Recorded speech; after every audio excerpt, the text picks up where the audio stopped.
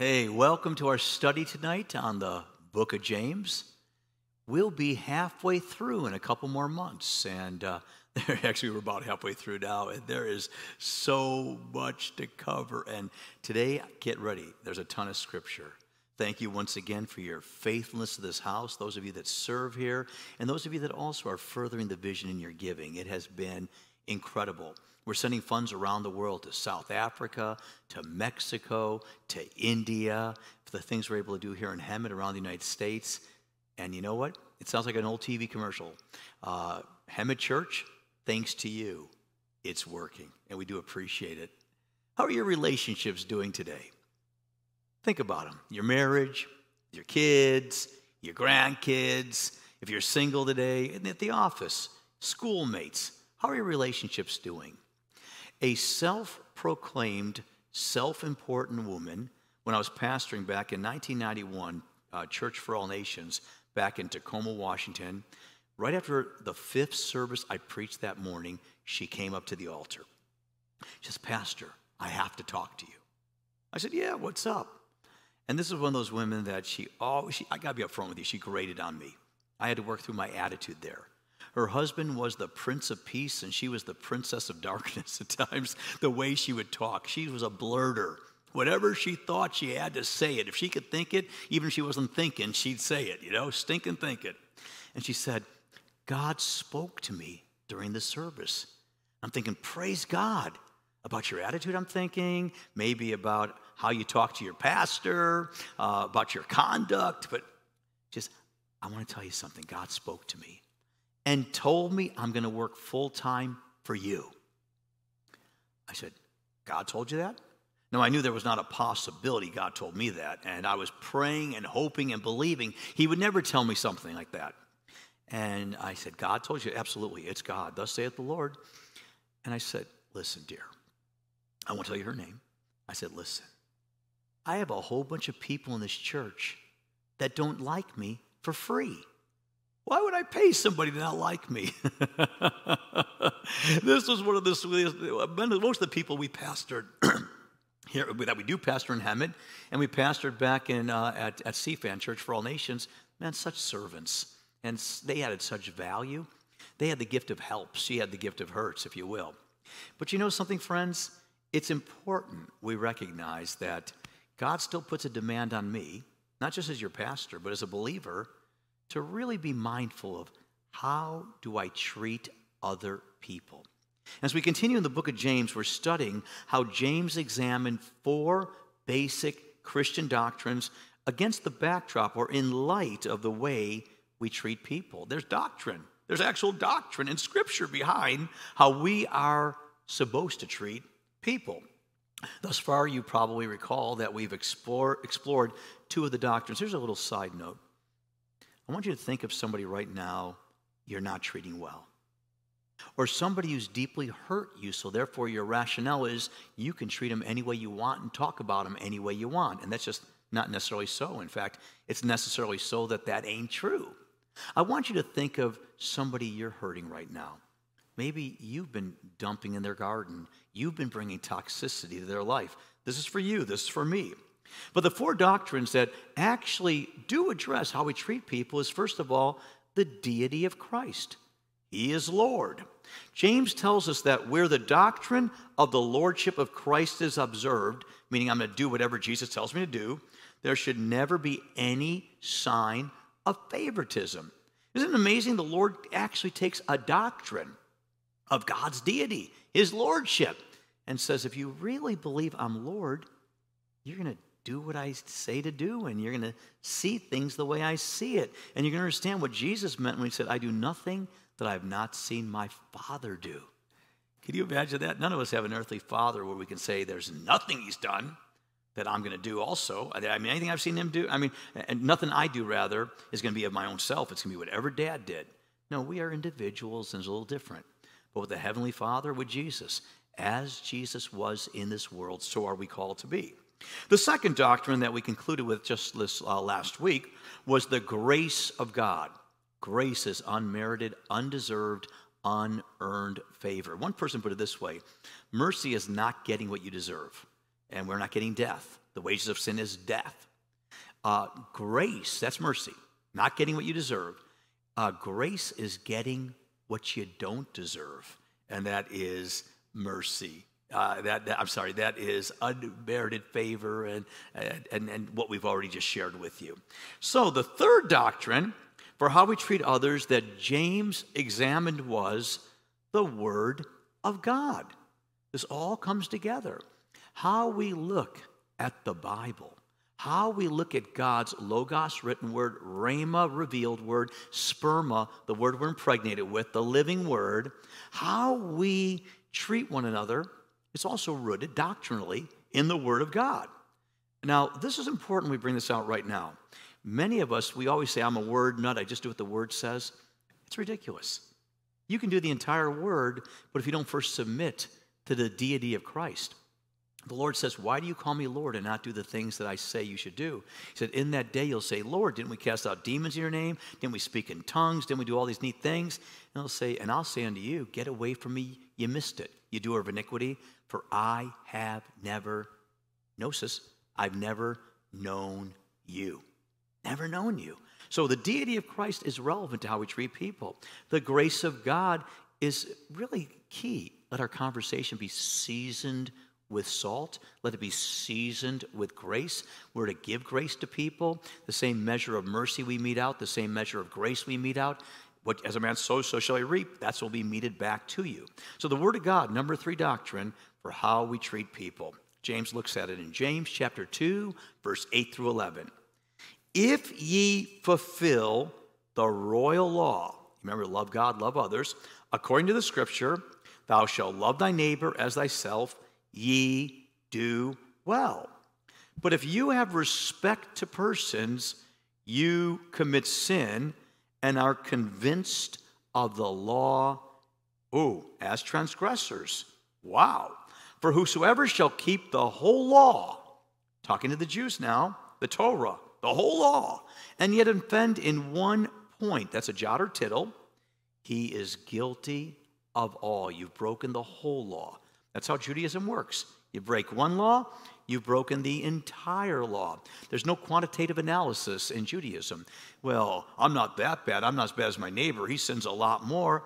He says, if you just break one jot, one tittle, one comma, one semicolon, you are guilty, convicted by the Word and by God of being a total offender. That's why we need grace, grace, grace, just a little bit of grace. And he says, for he that said, do not commit adultery, said also, do not kill. But look what he says. Such a lawyer, man. Now, if thou commit no adultery, yet if thou kill, thou art become a transgressor of the law. How often does a person say, well, I lie? Yeah, I steal a little bit. I lie on my income tax. But it's not like I murdered anybody. And the Lord says, do you get this? I've come to fulfill the law, not abolish the law. But one jot or one tittle, if you're trying to be justified by the law, you'll be condemned by the law. If you try to be justified by the law, condemned by the law. If you break one little law, boom, you're breaking the whole thing. That's why so many of us in the church, we live under religion, condemnation, legalism, bondage. And we say, well, that person in the church is having a drink. And man, they're getting drunk. And that person over there, I know the way they look at women in the church, man, maybe they're not doing it, but they're doing it in their heart or whatever the case is. And the Lord says, don't you get it? While you're judging other people, if you have one godless thought, if you have been unkind to one person one time, you've broken the entire law. What can wash away my sins? Nothing but the blood of Jesus. And that's why we want to always default to grace. So here it is, the third doctrine, the Word of God. In this day of liberal and social Christianity, the emerging church, they call it, which is a very interesting way of saying going away from the Word. The emerging church, secularism, the worldliness in the church, and even atheism, people have waged war over the inspiration and authority of God's Word. I'm not talking about different interpretations. A lot of godly people. I got a lot of friends that are very reformed in their theology, very Calvinistic, once saved, always saved, predestination, and many of them are dynamic Christians. They're mighty Christians. I have other friends, hyper free will. You can do whatever you want to do. It's allowable, it just isn't profitable, but you're choosing this day who you serve. You're choosing this day blessings or cursings. Total free will. And you know what? I think there's a healthy tension between both positions. I'm not an extremist, but you know what?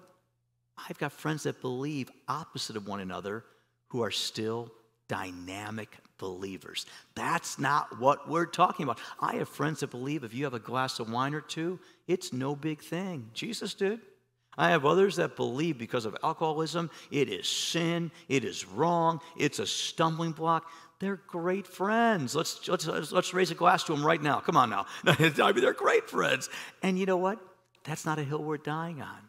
We're talking about people who have diluted the gospel, taken the nutritional value, taken the kernel of wheat, and they've taken all of the nutritional value out of it and replaced it with enriched flour, not something that's bad for you, something that absolutely does you no good whatsoever, but it looks like the same kind of bread. So we have this. See, it's a good thing to practice apologetics. I'll tell you what that is in a minute. And give a sound defense for the Word of God. Peter puts it this way: be ready to give an answer always for the hope which lies within you. Jude tells us we are to contend for the faith. Stand up. Be able to do this. So I'm not saying that's not important, but you know what, friends? Apologetics is just that, defending the faith. Defending the faith. Being able to answer a lot of the cultural issues and a lot of the post-Christian era questions. Like if you go to Europe today, the overwhelming percentage of Europe, which was where we got our initial missionaries from, a ton of them came from England. There was a time that France had a heart for God. There was a time, Ireland, there was the Protestant Catholic wars that were going on, but today we're entering into a post-Christian era in Europe, and it's beginning to happen here too, where people have gone beyond the gospel, beyond the inerrancy of Scripture, and they're living what's called sacred secularism, which means their new worship, that which they hold in the highest of esteem is a secular or a humanistic, a self-initiative directed belief system, if you will. You see, it's a good thing to practice apologetics. I'm not suggesting we shouldn't know how to defend the faith.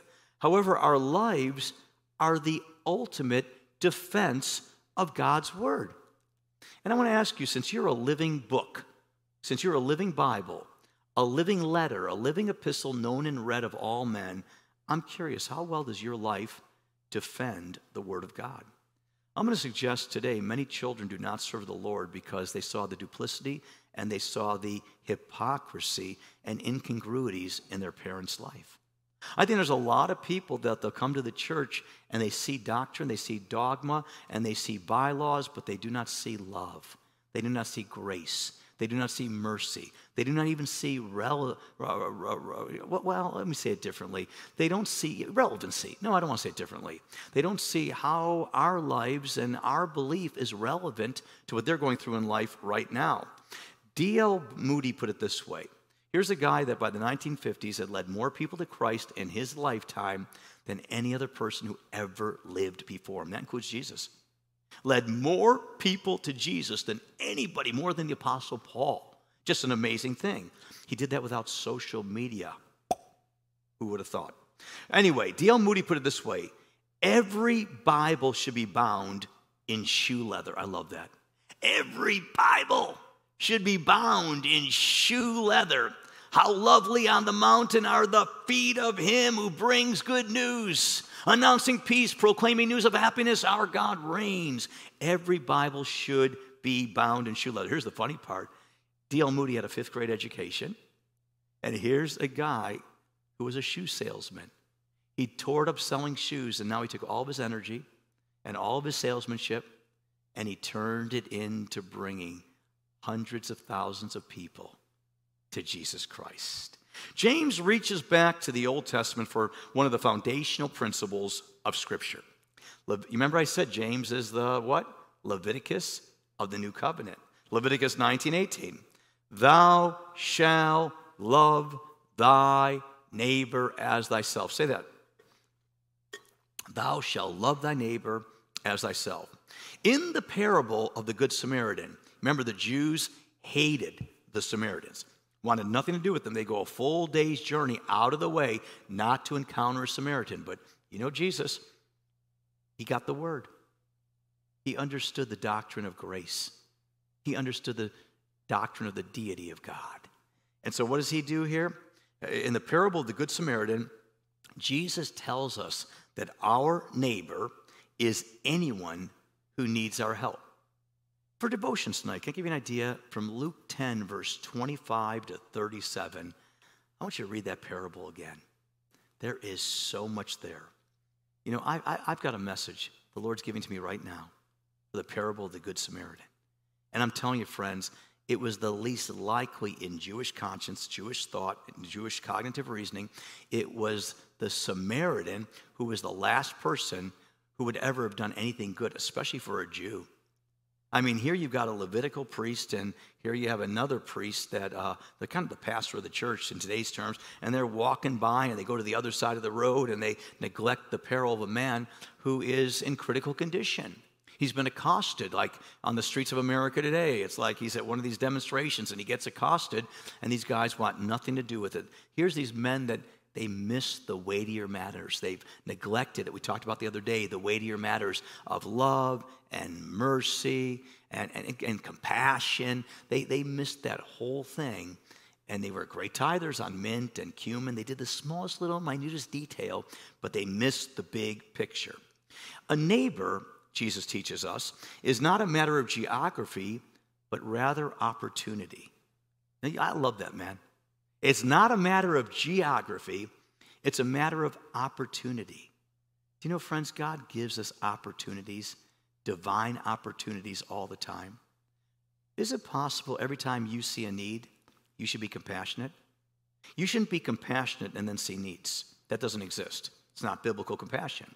The Bible says Jesus saw the need, and then, or therefore, he was moved with compassion. He saw the need. And this brought him to a position in Christ of compassion.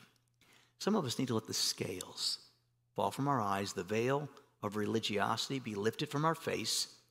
Some of us need to not so be caught up with the glory of God, and I just have to be in his presence. Some of us need to let other people be in our presence. Some of us need to look at the park. Some of us need to look at the streets. Some of us need to look at the different venues in our own city where we're living right now, wherever you're at, and say, how do you respond? What are you moved with when you see a need? Is it indignation? Is it a judgmental spirit? Is it condescension? I'm not my brother's keeper. I didn't cause the problem. I got to take care of my own family. But the Bible says a true believer, when you see the need, you will be moved. You're called to be moved with compassion. Your neighbor, friends, is whatever opportunity you see. When I'm on an airplane, I've got 2 airplane rides that are scheduled. Actually, I got 4 scheduled right now. Yeah, I'm good. And you know what? I'm going to see some needs. I look for needs.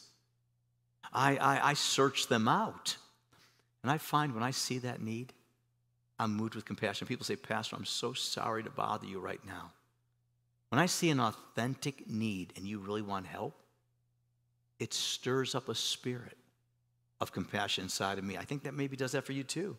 If not, I think it will by the end of our message or the end of the series for sure, if you will.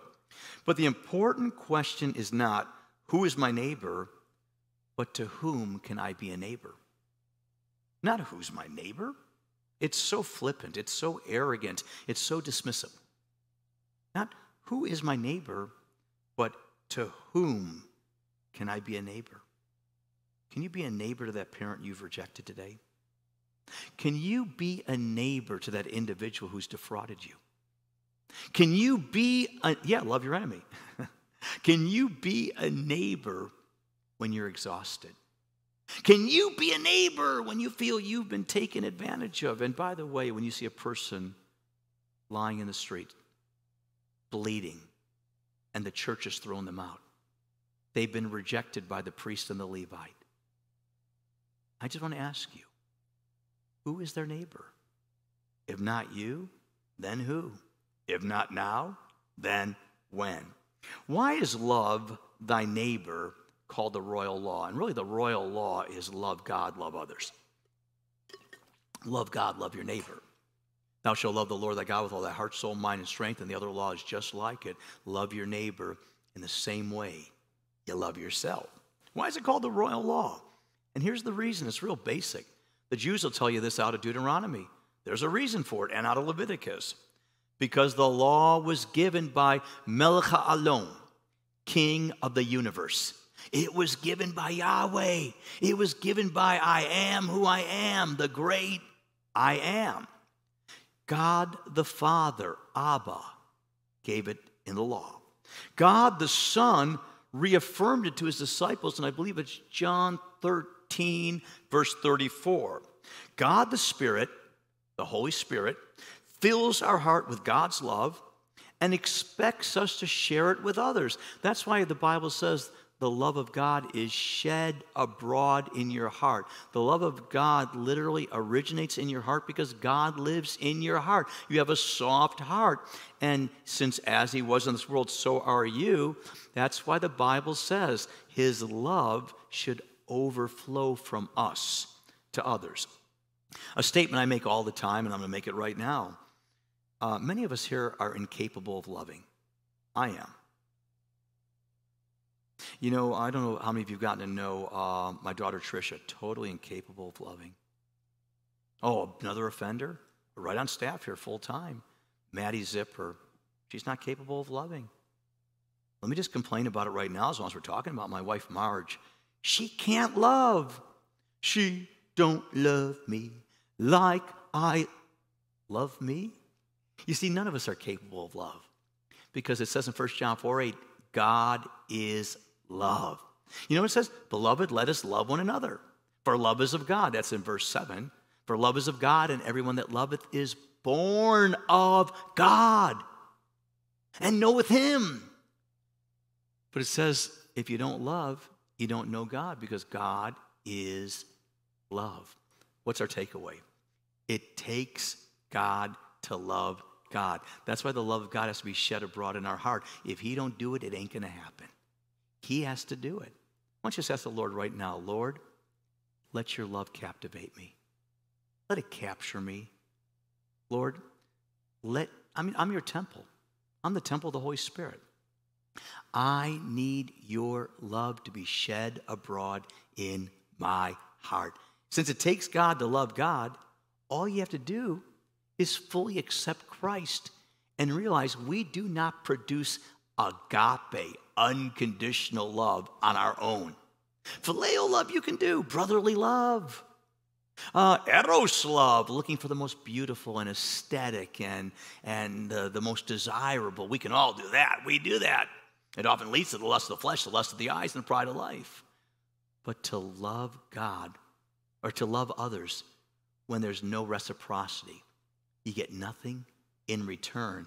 Now, my friend, that takes God. It takes God to love God. It takes God to love others. Romans 5:5 puts it this way, and hope maketh not ashamed, because the love of God, is shed abroad in our hearts by the Holy Ghost, which is given unto us.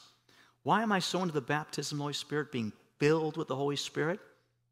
Friends, I believe I received the Holy Spirit and I was sealed, like I told you last session, by the Holy Spirit when I got saved and when you got saved. Same thing. But when you're filled with the Holy Spirit, what does the Bible say the fruit of the Spirit is? Number one, and it's not plural, it's singular. You have to have them all. Love, joy, peace, patience, goodness, meekness, temperance, faith, love, joy, peace. You got to love, love, love. It's really interesting that, was it Dionne Warwick who sang, "What the world needs now"? She's saying it was written by Burt Bacharach, I think, is love, sweet love. And she was right. But the world can't manufacture it. There's nothing we can do independent of Christ.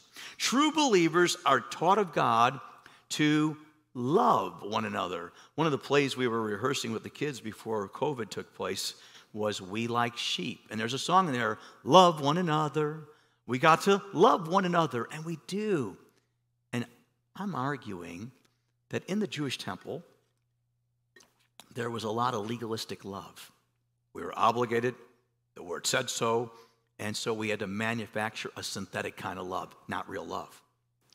But now that we have Jesus, and we incarnate Jesus, the fullness of the Godhead dwells within us. So we learned in our last passage that it's the Holy Spirit that causes love to be shed abroad in our heart just because he comes to live in us. And so you got to see this now. You got to see this. I said, when I come to the church, everybody is going to just love one another. But I wonder, is that really true? And the answer was a resounding no. I'm amazed how many people in the church do not even know one another. People that have been in the church for 26, 30 years, whatever it is, never go to one another's homes. They don't spend time together. It all happens in more of a country club-esque environment. And I'm telling you, friends, here at Hemet.Church, we're breaking that spirit. And I'm not saying that we had a problem. This is a real friendly church. This is a relational church, a loving church. But all that being said, we need to get our love. It's like the series that I'm doing right now, Sunday mornings, beginning the first Sunday of November, I believe. In fact, it is. And that is, get your seed out of the barn. If Christ is in you, there's love in you, and the seed of love is in you. But you need to get it out of the barn. But true believers are taught by God to love one another. 1 Thessalonians 4:9. But as touching brotherly love, ye need not, Paul says, that I write unto you. For ye yourselves are taught of God to love one another. What's Paul saying? You don't need a New Testament revelation today. You don't need to wait for the Gospels that are not even written yet. He says you don't need a Jesus word right now. He says you already have taught, you are taught of God. It's already been taught to you in the Old Covenant. It's taught to you in the Torah. It's taught to you beautifully in the book of Hosea, a husband who loves a whoring wife, cheating on him, prostituting around, but not really prostitution because it was all for free. He says, you've already been taught the importance. But he says, what are you doing? You're loving riches. You're loving social status. You're loving economic position instead of genuine, authentic love. Love thy neighbor is the royal law for an additional reason. It supersedes all the other laws we are given towards our fellow man. What? There are laws that are more important than other laws. Love is the fulfilling of the law. Now, what does the Bible say? That's why it's important. You got to get this. Get a little closer. The Bible tells us that Jesus came to what? Fulfill the law. So did he fulfill every single one of them? Yes. But look at how he says it. Romans 13:10. Love worketh no ill to his neighbor. That means how we talk to them, how we treat them, how we meet their needs, how we cover their back. Love worketh no ill to his neighbor. Therefore, love is the fulfilling of the law. We're told in Scripture, if you fulfill the royal law, love God, love others, you fulfill the entire law. The entire law. And it's a basic thing, but I want to ask you, how are you loving your enemies today? How are you loving those who have spitefully used you? How are you loving those who have done evil to you? I'm asking myself the same question. This is a struggle. But I can do all things through Christ Jesus who strengthens me. The law says we die for our sins, and God, this is key, God's love sends Jesus to die for us. This is the key. The wages of sin is death. He who knew no sin. So right now, first one, wages of sin is death, is saying that we die for our sins. But then Jesus Christ came and said, instead of you dying for your sins, I'm going to die for your sins. An amazing thing. When people hurt you or fail you, do you gravitate to the law or the royal law? The law says, you're a father, you're a mother, you know better, you shouldn't have done this, you've wounded me. And all you do is continue to throw the junk back in their face. Or you say, you know what? I think somebody died for that. I think somebody died for that. Whenever people really get intense with me about an area I've betrayed them or let them down, didn't even realize I was doing that, I failed them, I say, you know what, I think somebody died for that. But for you, for me, when somebody fails, do you cover them with the law, which is covering them with dirt, 6 feet underground, and saying this is terminal, it's over, you're past the point of no return? Or do you cover them with the royal law? I love God, therefore his love is shed abroad in my heart, and I love you. Love will cover a multitude of sins. You see, it was Shem and Japheth walking backwards and covering their father up who was in deep sin at that moment. When people hurt you or fail you, do you gravitate to the law or the royal law? Meditate. Chew on that for a while, if you will. There would be no need for the thousands of complex laws of if each of us truly loved God and loved our neighbors. Jesus said, if you love me, you'll keep my commandments. If you love me. So instead of having all these other commandments, there's a lot of commandments that heaven declares, and nature declares, and it's already innate, and even an atheist knows about a lot of these laws. Even an atheist who doesn't believe in God. But if we truly loved God and loved others, you wouldn't have to put any other laws on people. They would automatically and naturally move in that direction. One of the main reasons this is the royal law is living by the law. Living by this law. Not the law, this law. This version of Torah. This love God, love others. God's saying, I'm distilling the entire law into 2 laws. Which is really one, love. It's the law of love. But it's the love of God and the love of others. So here it is. Living by this law is the ultimate earmark that you are a citizen of the kingdom. Now, love doesn't mean sloppy agape. Love doesn't mean, oh, no big thing, we all sin. Love doesn't mean you just look the other way and let a person take advantage. That's not what we're suggesting today. But when you look at hatred and bitterness and unforgiveness and self-centeredness and narcissism, friends, guess what? These are all earmarks of the kingdom of darkness. You see, you have the fruit of the Spirit, but you also have the fruit of flesh. You also have the fruit. You have hatred. You have murder. You have lying. You have all these other things. Just like there's an antichrist, there's Christ. There's always something anti to the real McCoy in Scripture.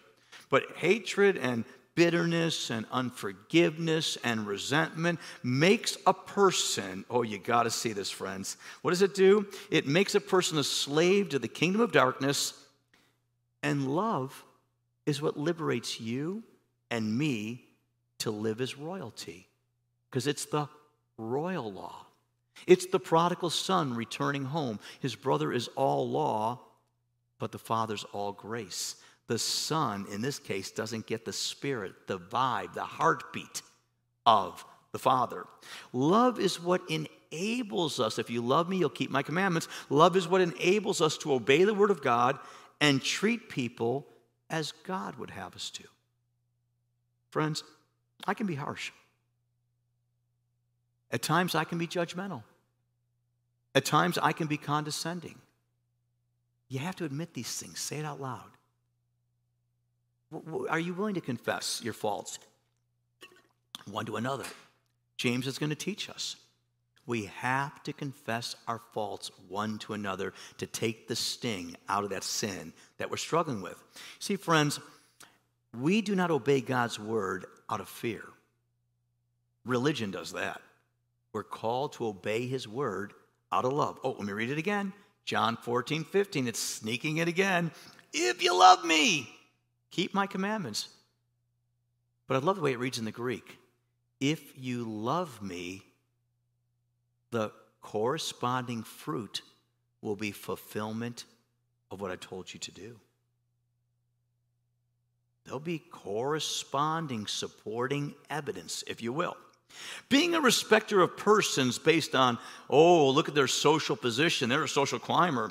Look at their money. Do, re, mi, mi, mi, mi. They've got some money. They've got economic status. Can disobey or can lead to disobeying all of God's word. Friends, I have to be so aware of this. If you come to Hemet.Church, and let's say you give $1,000 a year, and another guy gives $500,000 a year, and he's a multi-millionaire, he has no regard for God, cheating on his wife, no desire, but I decide, I got to make him an elder. I can't lose this giving, man. This is important. This is key to the financial backbone of this church. And the other person is just $1,000. Why even put up with them? That's godless. That's sinful. That's unscriptural. We have to come to this place where we say, is there any area of my life where I'm a respecter of persons? I trust a white person, but not a black person. I trust a black person, but I can't handle a Chinese person. Or, guys, do we realize when the Lord said, no man after the flesh, that was a mandate, a command, if you will.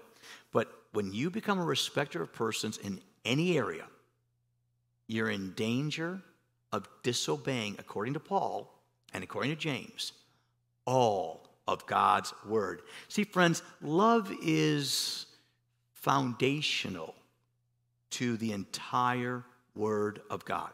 The word of God rests in love. God so loved the world. God so loved, he sent the word. The word became flesh and dwelt among us. He sent Jesus. He sent us the word. Why? Because God so loved. What motivated God to come? What motivated God to help us to eliminate and erase our Adamic nature? What is it that motivated him to come and be love on the cross? Love. Love. Nothing more, nothing less. If you respect a person based on social status, there is not any of the 10 commandments you would not be capable of breaking. What? If you break this one, I never murdered anyone. I've never had an idol. I've never coveted my neighbor's wife. Boom. No, I've never done that. The Lord says, don't you get it? The second you become a respecter of persons, you're still violating the scripture. So when someone walks in our church doors, and maybe you don't like the way they smell, maybe you don't like their lack of economic status, the Lord says that's anathema, accursed. Don't ever do it, okay? Respect of a person's status can lead to lying, defrauding, exploiting. This happened to Lazarus, the beggar. Well, you remember the rich man and that whole story we talked about last session? You see, friends, without even meaning to, when we're a respecter of persons, man, it can lead to covetousness. It can lead to lying to another person, telling them how wonderful they are, how great they are. See, friends, respect of a person over God's word is what leads to all manners of other problems. Because, you see, God so loves people. God so loves the nation, the ethnos, the goyim, the different nations of this world. Friends, God really loves the person who votes the opposite of you. God really loves the individuals that offend you. God really loves white people. He really loves black people, and red and yellow and brown, and alas, even olive-skinned people. See, life is ultimately always a matter of God's word versus our own preferences. As I live my life, it always comes down to, thus saith the Lord. It comes down to God's word versus my own personal preferences. Come on, let's face it. Did you start coming to Hemet.Church or the church you attend today because of personal preferences or because of God's word? I want you to think of it. A lot of folks, we choose a church because it doesn't preach God's word. It doesn't allow me to be convicted of my sins. It doesn't infer that there's areas of my life that I have sinned and fallen short of the glory of God. Scripture says if I break one of God's laws, come on, little test now. I've broken how many of them? All. Todo. Okay? Todas. All of his law. Scripture also says if I keep the royal law, just 2 laws, I've fulfilled the rest of the law. I don't know about you, but I like that mathematical equation. How about you? See, friend, Scripture shows that love does what? This is why love is so powerful. It covers a multitude of sins. What is that telling you? This is key. It's telling us that dam, which is the blood, the Dam Yeshua, the blood of Jesus, it says that his blood will cleanse me and erase the sins in my life. Maybe not the consequences, and maybe the consequences, but he literally cleanses me from all unrighteousness. I'm now in absolute right standing with him. But there's times that I've not come to the mercy seat. I've not come boldly to the throne of grace. And the Lord says, with Yom Kippur, it was the blood of bulls, goats, heifers, and turtle doves that could cover, not cleanse your sins, and help you get by for the next year. Then you can wait just a few months, and at the Passover, the Pesach, your family, you could atone for their sins like Job did for his kids and so on. But this is the kicker. This is what I want you to grasp today, that he's saying, well, it's no longer the blood of animals that covers you while you're waiting for your sins to be cleansed, but it's love. And he goes on and says, that's what Shem and Japheth had for their dad. It was God's love. It was the love in these two sons that caused them to go blindly, walk backwards, not in a judgmental, condescending way to cover their father's sins, if you will. Christian love does not mean that I must like a person and agree with him on all issues. How many of you can think of people in the church you don't agree with? If you can't, you got to get out more. You've not been doing a lot of thinking, okay? See, friends, unity does not presuppose unanimity. What does that mean? This is a big mistake in almost every church, friends, and probably almost every family. Echad, which is unity, oneness, the word used to describe the Father, Son, Holy Spirit being echad, one. Okay, unity does not mean we're unanimous, that we agree on everything.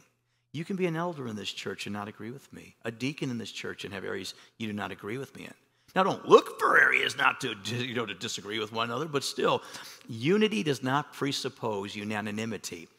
A lot of us are so insecure when somebody corrects us, when somebody has a different view than us. Or, God forbid, there's somebody in the church that thinks differently on a doctrine that's just very important to you, on a core value that's very important to you. We say we can no longer have unity. But here it is. As long as we're loving God and loving others, loving our neighbor as ourselves, the Lord says we're going to have areas we do not agree on. The Apostle Paul and Barnabas were traveling together and doing great things for God. And then Barnabas brings his nephew, John Mark, on the road trip. And John Mark says, I miss Mama's gefilte fish, and I miss her lox and bagel and corned beef and rye, and potato latkes, the potato pancakes. And so he goes home. He leaves the missions trip. Then he comes back, and Paul says, sorry, dude, I want warriors, not wimps, for the kingdom of God here. You are kicked off the team. And Barnabas says, Paul, don't do that. And the Bible goes on to say they had no small dispute. What does that mean? They had a big dispute. They had no small dispute. And so what happened as a result of it? Barnabas went with John Mark, and there was disunity. Because instead of Paul and Barnabas saying, hey, we disagree on this one issue, but it's still about souls. It's still about relationship. Remember what we say here at Hemet all the time? Relationships are the only thing we take with us into eternity. But the problem was Paul was taking bitterness and resentment and a judgmental spirit into eternity with them. Years later, it took house arrest. It took persecution. It took more experience with the Holy Spirit. And Paul says, listen, I made a mistake. I was out of kingdom order. That's what he's saying. He says, here's what I need you to do, guys. Bring my Bible with you. Bring my devotionals. Bring my commentaries. And can you do me a favor? I know you're not going to believe this coming out of my mouth. Bring John Mark with you. Bring my winter coat too, but bring John Mark. For he is profitable to me, meaning he's profitable to the work of God, to the kingdom of God. Paul could see the value. By admitting, bring John Mark, he was saying, I screwed up.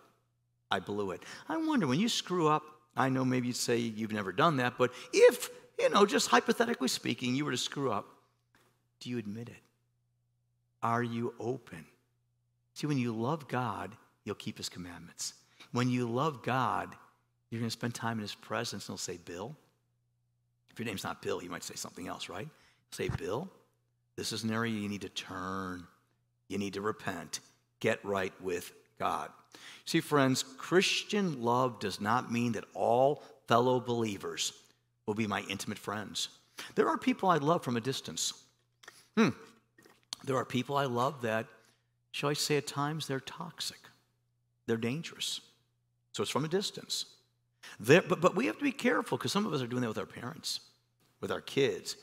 And there's certain unique tribal covenantal relationships there, like believe on the Lord Jesus Christ and you and your household shall be saved. What are you doing to jeopardize your loved one's salvation by your testimony, by your word, by your love for them, by having nothing to do with them? Christian love means treating others the way God has treated me. Let me just break it down for you. Christian love means treating others the way God has treated me. See, love is not an act of the will, okay? Or I'm sorry, I should say that differently. Love is an act of the will. Love is a verb. It's an action word. It's something you will to do. It's not based on feelings. But our problem is almost every love song today, every love song, almost every romantic movie, no, every romantic movie is based on feelings, nothing more than feelings, which, by the way, is not biblical, because feelings are often the lust of the flesh, lust of the eyes, pride of life.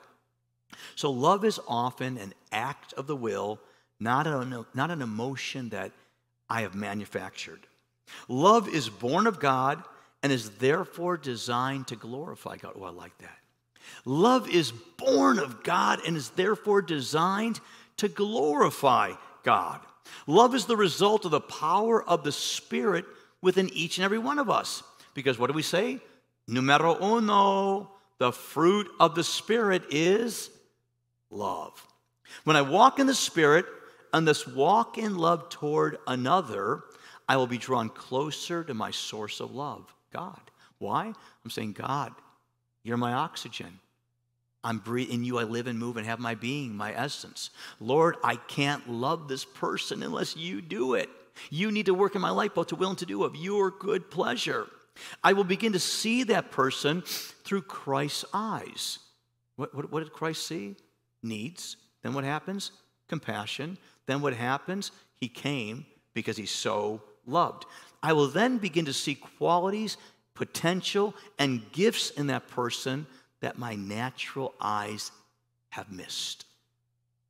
That my natural eyes have missed. Do you know Christian love never leaves a person where you found them? What? Love always builds up and never tears down. The Good Samaritan, when Jesus told the story of the Good Samaritan, they were thinking like the story of Purim, with the story of Esther and Mordecai and Haman and King Ahasuerus. Every time a Jewish child goes to the festival of Purim, and we celebrate how God delivered the Jews from mass genocide, another type Hitlerian situation. Every time they would mention Mordecai's name, he was the hero, everyone would go, yeah, go Mordecai. Not Mordecai, not Mordecai, it's Mordecai. Every time they say Esther, yeah, Esther, she's our girl. If she can't do it, give it a whirl. I mean, she was so key. And when they say Haman, we all go, boo, boo. That was the whole concept. Well, the Good Samaritan would be like a Haman. The Jews looked at the Samaritans as dirt. They looked at them as reprobates. But the Good Samaritan could not leave this victim he found in the center of the road. Love extends the touch of healing. Jesus sees Bartimaeus, blind from birth. What would you have me do for you, Bartimaeus? Lord, I just want to see. I'm sick and tired of begging. I'm tired of rejection. I've got the spirit of rejection on me. I want to see, Son of David, please have mercy on me. Lays hands on him. And the guy's instantly healed. Love extends the healing touch. The woman with the issue of blood, she touches the talis, the tzitzi, the little fringe When it says the hem of Jesus' garment, that's what it would have been, Rabbi Jesus, and grabs hold of it, and she perceives healing virtue flowing through her body. See, friends, people are not healed, according to Francis McNutt, the Catholic priest who wrote an incredible treatise on healing. And this guy's charismatic, man, loved the Lord, believes in the gifts. And he said this: people are not healed due to a lack of faith, but rather let me try that one again. People are not healed due to a lack of faith, but due to a lack of love. What? Well, the Bible says faith only works by love. Faith may be your car, but love is what fuels it. It's the petroleum. It's the electricity if it's a Tesla. People are not healed, or people are not healed due to a lack of faith, but because of a lack of love, he said. God so loved the world. You realize love changes the atmosphere? Love changes the environment. You know, I would like to go to Mars. Some of the people listening to my message now would like for me to go to Mars without oxygen. But I would like to go to Mars. Just always wanted to do that. More than the moon, I want to go to a planet. Maybe it's because I used to watch that TV series, My Favorite Martian, with Uncle Martin and Tim and Bill Bixby. You remember those days. And I just really kind of love the idea, but I'm not going to live unless I bring my own atmosphere with me. And that's oxygen. And that's also a cooling down for the temperature due to the nature of the calejante, the heat, the hotness of that planet. But here's what I think you'll find amazing. As a Christian, since you're not a thermometer that tells the temperature, as you've heard me say, you're a thermostat that changes the temperature, we Christians are called to bring our own atmosphere wherever we go. And it's an atmosphere of the love of God being shed abroad in our heart. What kind of atmosphere do you bring to a party? What kind of atmosphere are you going to bring this Thanksgiving to a family gathering? What kind of atmosphere do you bring into your office, your factory, your warehouse? What kind of atmosphere do you bring into your home? Atmosphere. We are called to bring an atmosphere of love. I love it because God so loved the world, love changed the whole environment. When Jesus came to this planet, it changed everything. Did you know that love is moved with compassion? Love is to a Christian what water is to a fish. Without it, we flop around ineffectually. I mentioned that recently. We only believe as much of the Bible as we practice. Let me say that again. You only believe, I only believe as much of the Bible as I practice. Because, friends, the parts of the Bible I don't practice, maybe I don't think it's essential. Maybe I don't really believe it after all. You see, friends, if we fail such a vital component as the royal law and loving our neighbor as ourselves, then we will not do very much with the lesser matters of the word. Remember, Jesus said, you can tithe all you want, but don't neglect the weightier matters of love, of justice, of mercy. This is the love, this is the justice, this is the mercy. And how many people neglect that? If we fail, friends, this is where the Pharisees failed. They were careful about the minor matters of the word.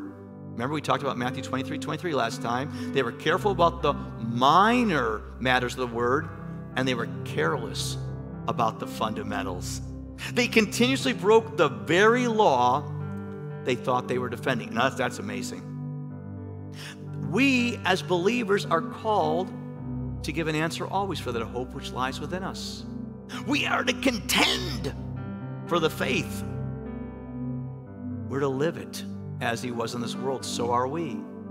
The love of God is to be shed abroad in our heart. That's why the Old Covenant tells us, oh, what manner of love the Father has bestowed upon us. That's what causes us to be called the sons of God and the bride of Christ. But for you, for me, how many of us love to defend the word? We love to argue every jot, every tittle. I was sharing with somebody today, what we do is we swallow, the Bible says, we somehow or other, and I want you to see this. He says, we somehow or other avoid ingesting a gnat, but we swallow a camel. He says, well, I'm going to give you the picture. A gnat, back in the time of Jesus, was considered to be the smallest non-kosher member, not fit to eat, non-kosher member of the animal kingdom. A camel they looked at as the largest land animal that was non-kosher. Remember, kosher, you had to chew your cud and have a cloven hoof, and a camel ain't kosher. Plus, the dude spits. That's just not good behavior, right? And so Jesus said, you strain a gnat. He says you take like a piece of cloth, a cheesecloth, and you put it on your vessel for libations, for drinks. And he says, and you put it on top, and you turn it over, and it was very porous, and the liquid would come through, and a little gnat could not get out. And he says, you're really taking care of the minor part of keeping the kosher laws. But he says, you're choking to death on a camel, dude. You're choking to death on a camel. How many of us were so good at the little things in the gospel, but we miss the most basic truth of love God, love others? We're going to get together this next Thursday, and we're going to cover this next doctrine. It's judgment. It's judgment. The Bible says there is a love side of God, but there is a judgment side of God as well. You're not going to want to miss this. But I want to ask you today, do you love God? Do you love God? Do you love Him with all of your heart, all of your soul, all of your mind, all of your strength? And do you love your neighbor, even if they're not likable, as you love yourself? Jesus says we can't do the gospel. We can't be a living epistle known and read of all men that's worth reading, worth abiding with, if we don't get the weightier matters of love God and love others in kingdom order. Friends, you may say today, I don't think I can do this, Bill, and I get it. I feel the same way. But can I give you some great news that'll hold you till next week? You can do all things through Christ Jesus who strengthens you.